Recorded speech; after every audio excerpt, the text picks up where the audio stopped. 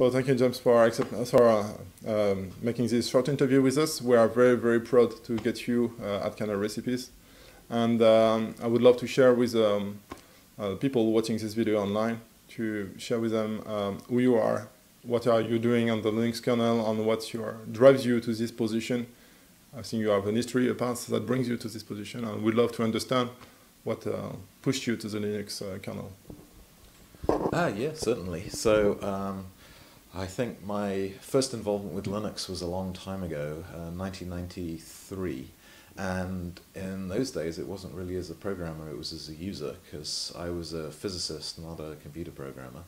The reason I got into Linux is because we just converted to Unix with Sparks in the maths department. And one of the things that we really wanted was this thing called Tech to do our PhD theses nicely printed and bound. You can still find it as packages in Linux. Not many people use it, although I still do. It's a typesetting program for Unix. And when Linux first came out in Slackware distribution, one of the few things that it actually did was Tech. And this meant that I could actually buy a small PC, it was 486 in those days, install the 10 Slackware disk series on it, and do my thesis at home instead of having to come into the department and fight for time on the Sparks. And so in the early days I was just a user. And then after I finished my PhD, for 2 years I ran the computer systems in the math department. And one of the things we did, because in those days proprietary Unix systems, as they then were very expensive. So we had Spark systems, we had a few decks, we had some of the weird and wonderful connection type machines as well. In terms of performance for price, there was a factor of 10 difference between running Linux on 586s finally in those days and running them on the Spark. So for the same amount of money I could buy 10 desktops if I got 586s or just one if I used a Spark. And so we spent a long time just gearing the math department up so that more people had computers on their desks, so we didn't have all this fighting over who could use the computer to do their thesis and things. So that was how I got into it. And I first got into kernel programming because these were Linux systems that had to operate in a primarily Sun environment, and we'd used NFS mostly for distributing home directories, and we ran across a bug in the Linux kernel where the reply was wrong to one of the NFS packets, and it meant that some of your files appeared blank. So I think we actually looked at that, and that was my first attempt at kernel debugging. We found what the problem is, and I think we got it up into the 1.02 kernel. Oh. So it's really a long, long time ago. But even in those days, I mean, I moved on to Bell Labs. I didn't really use Linux for anything other than desktop for a while. I finally got into programming when we did a high availability startup, and we needed the SCSI protocol to work for us, and it didn't work very well in Linux. That's how I got landed with being SCSI subsystem maintainer, because of all the improvements we had to do to SCSI.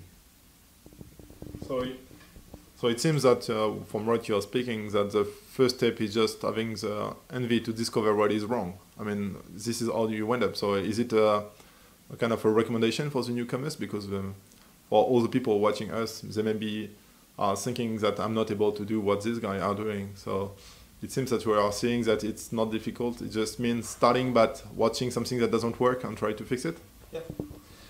Pretty much. I mean, that's the way I definitely got in. Usually you have stuff that you're interested in doing, stuff you just want to work, and stuff that annoys you if it doesn't work, and you are annoyed enough to do something about it.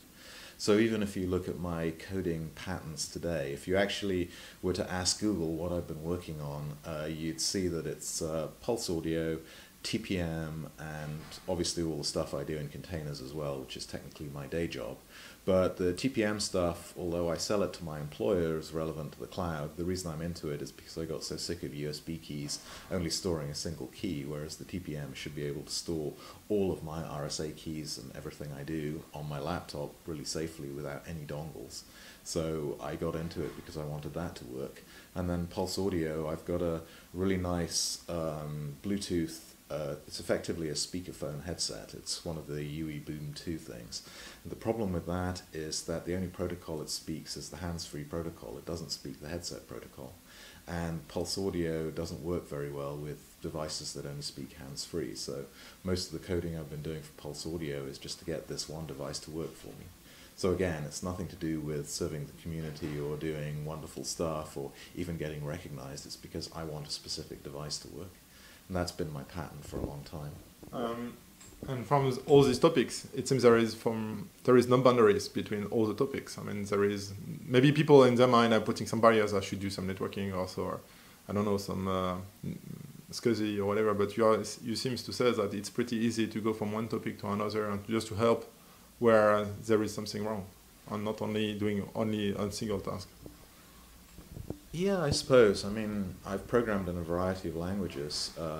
I get teased a lot for the mobile phone I have, which is still a Nexus 1, but some of the applications for that phone are either written or modified by me, so I got into Java programming to do programming for the phone. I do web programming as well, because I maintain my own website and my own DNS server. I'm a bit of a cloud Luddite, so everything that I run that connects to the cloud is actually connecting to my own cloud server rather than one of the big proprietary ones like Google or Facebook or what have you, so I have to maintain all of those. So I also understand a variety of web programming languages. I just got annoyed enough only 3 months ago to want a bridge between my current internet message server, which is XMPP, which is the old internet protocol for instant message, but it's pretty much dead now. Almost nobody uses it.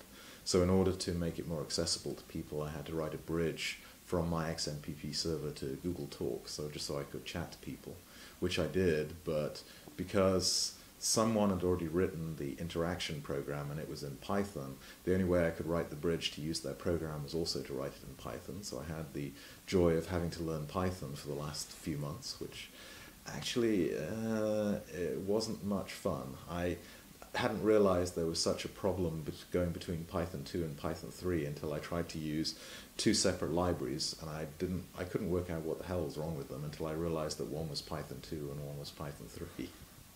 So yeah, it's basically whatever you're interested in. If you follow your own interests, I've found all my life, you tend to do the best work you can. If you're doing something purely for the sake of pleasing somebody else or trying to make a name for yourself, if you don't have the core interest, you might have the skill to make a good job of it, but you won't have the enthusiasm to continue it or to explore all of the esoteric features. So by and large, if you look at all the kernel developers here, usually they had an enthusiasm for something before they actually became famous kernel developers. Speaking about enthusiasm, what drives your passion today? I mean, what's on your next challenge? What makes you getting up every day and say, yeah, I will do this. I love this open source world. What would be my task tomorrow? So what's your next challenges and what brings your passion? Well, if you think, what I discovered at this conference is that I should be using one of the Postgres input filters that Keith was talking about to actually eliminate spam. The idea that if the email comes in before you've sent the banner, then you should reject it. And I discovered, just looking, there was a Postgres filter for it that is not implemented on Debian. So that'll be my next job, just coming out of this. But I don't have any overall long-term plan for what keeps me going. It's whatever annoys me or interests me that day is usually what I spend time working on. So even for me, containers was a comparatively recent thing. I didn't really start in containers until 2011. And so now it's theoretically my career because it's what IBM hired me to do, but it's not something I had a long-term plan to do. In fact, I think there's a statement from me just before I joined Parallels in 2011 saying that I'd never work in virtualization, which obviously turned out to be slightly incorrect. Okay. So thank you, James, for attending Kernel CPs. We are very, very proud to get you as a speaker. And we enjoyed your conference. I hope you are taking some pleasure and maybe having the opportunity to see you next year at Kernel Recipes too. Yeah, I look forward to it. I've been enjoying it immensely so far. It's nice to have a plenary conference where I don't actually have to pick and choose the tracks and then get annoyed when several talks that I want to go to are scheduled against each other. So thank you very much. Thank you, James.